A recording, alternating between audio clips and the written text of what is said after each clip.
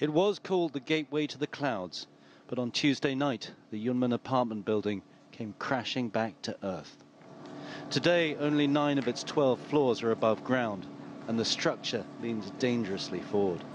This is the center of the search and rescue operation in Hualien, with most of those still unaccounted for believed to be inside. Huge metal struts have been put in place to stop the building from complete collapse while rescuers do their work. But it remains extremely dangerous.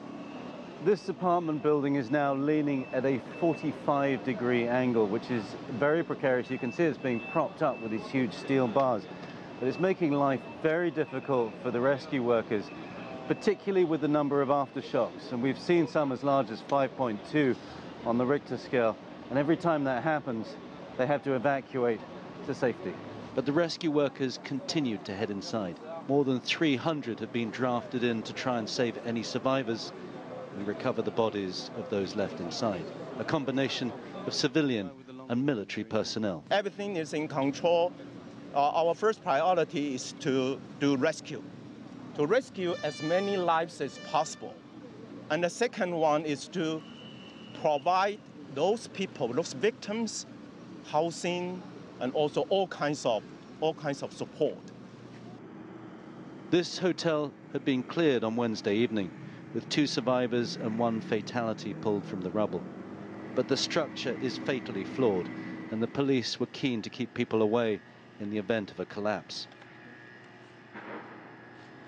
Most of the survivors are now being temporarily housed in a sports stadium on the edge of town.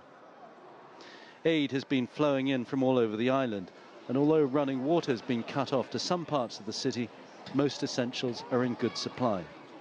But there remains one big concern. We are very worried about aftershocks. On one hand, many people have homes that are fine, but we are unsure about when the aftershocks will finish. Many of the people here will have to remain until their homes can be certified as structurally sound. But the weather is not making it easy, and the storm clouds promised more rain on Thursday evening. Another challenge for a city reeling from the wrath of Mother Nature. Tony Cheng, CGTN, Hualien, Taiwan.